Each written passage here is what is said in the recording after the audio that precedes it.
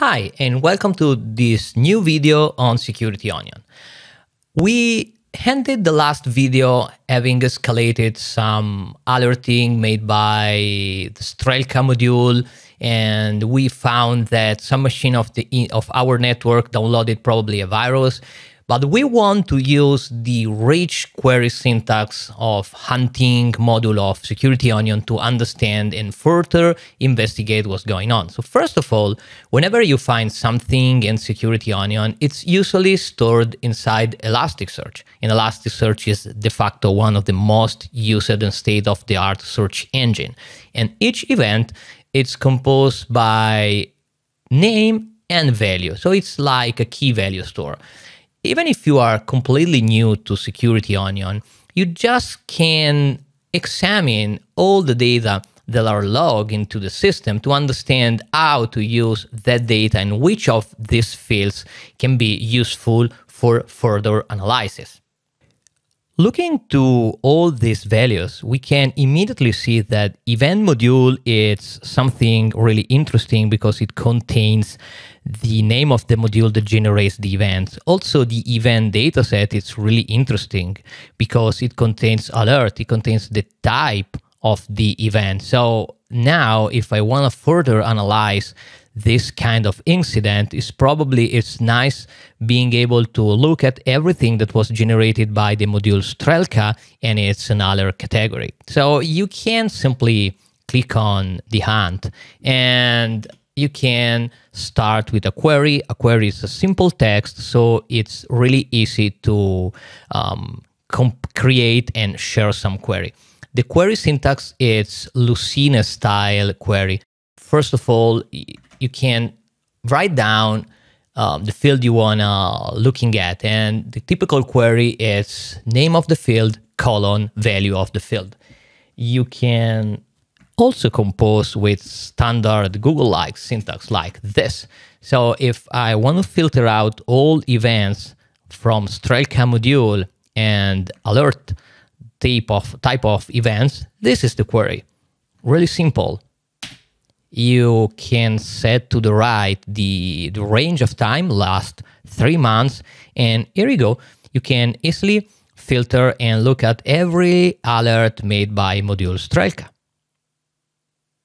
Now, the next step is grouping by, because we look at a lot of data. So group by is a powerful syntax that allows you to understand what's going on. So I can group by destination IP, and you don't find anything. So that's because destination IP is a field that is populated only by Zeek module or every module that analyzes traffic. Strelka is analyzing files, so actually you still have your log because they are there, but you have no destination or source IP. And now what you can do is simply grouping by some interesting field like hash SHA1, because the hash of the file is usually an information that you can find in another log. And as usual, look at how useful is this simple query. It tells me that actually we had 4 different potentially malicious files downloaded from my network. So the next step is simply trying to dig more. So I can immediately gives you another interesting query, and this is a query you can use. So you simply create a simple OR query with this 4 hash. Do not forget to always include the name of the field, because you can actually remove the hash SHA1 field and the query works perfectly, because if you don't specify the field, Elasticsearch is going to search in every field, but it can be slow. So this query is really simple. It tells, hey, give me all the log where the hash SHA1 is one of these 4, and the module is Zeek, because I'm interested in what Zeek has to told me. Let's move on. And yes, now I have destination IP and source IP. So now is the time where I can group by source IP.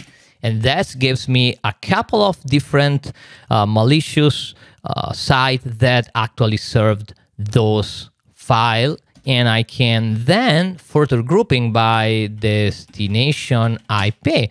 So yeah, two of my machine are actually involved in both these IP addresses. And I can also group by hash SHA1. So I can actually see that all these 4 files I've looked in Strelka, only 2 are present in Zeeklog. So probably the other 2 came from other source, other alerts. So actually, I see a couple of distinct files, and each file is easily associated to one of these malicious source IP. So I have this 52FFA blah blah blah file served by this IP, and this other file CAF5C served by this other IP.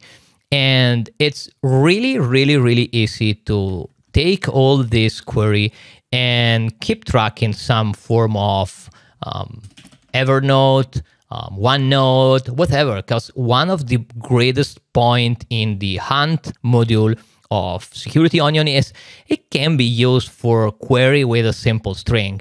And now it's time to go on and investigate on those IP. Well, as I told you, one naive way is simply create a query where you insert one or the other IP. So I'm talking to the system and tell me, hey, tell me everything you got with this 2 IP. There's a lot of information, so you can really look for group by destination IP. So I want to know which machine of my network interact with these 2 IP, and there are more than these other 2 machines. So the other are external machine, and these are obvious DNS. And the DNS is interesting because I'd like to know if these 2 IP addresses has some form of DNS. So I can say, I can change my query like this, one or the other, and DNS. I've not specified the field name for DNS. I'm just hoping that in my system, there are some record with the DNS part in it. And look at this. Yeah, I've got it. Clearly, a better situation is to do a more specific query, because as you can see, looking at all the fields, you have event dataset DNS. So probably a better query would have been this one of those 2 IP addresses, and the event dataset should be DNS. And now you can group by, as you can see from the details of the query, DNS.query.name. So I want to know how many DNS name this 2 IP have. And sometimes when you group by a new field, your system can become a little bit slow because you can have a terabyte of data. And that's the reason why in production system you probably want to use SSD and a really fast disk. But in this situation, I just wait for a few seconds on a standard disk, and look at this. I have the very same DNS query name for both the IP addresses. And that's normal. This is one test virtual machine of mine that I've used to generate the malicious payload for testing my Security Onion installation.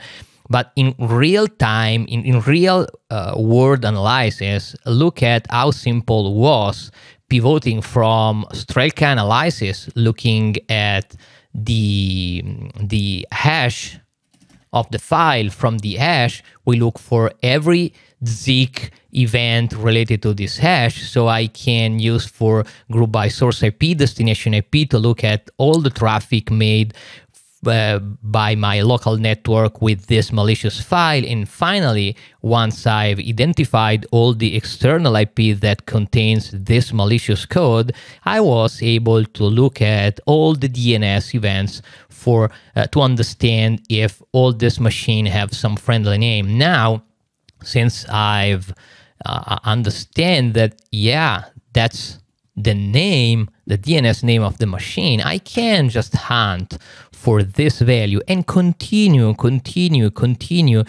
drilling down in my events just to understand what really happened in this incident. So I can identify external machine, internal machine, DNS query name, and everything that can be important in my system. So in this situation, I'm looking at only a lot of DNS query and some some standard HTTP traffic is where I've downloaded the file. But I can, as you now should have understood, the game is you can grow by destination port. So there were some strange traffic. Okay, no, I have no strange traffic with this IP.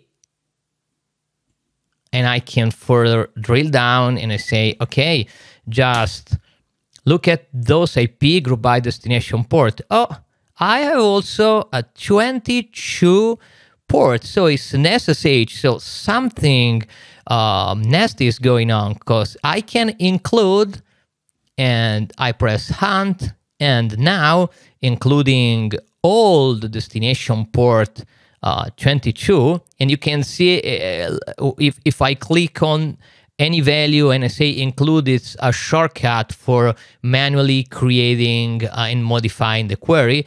And now I can understand that, one of my local machine actually did an SSH connection to that machine. So I can further and further and further investigate.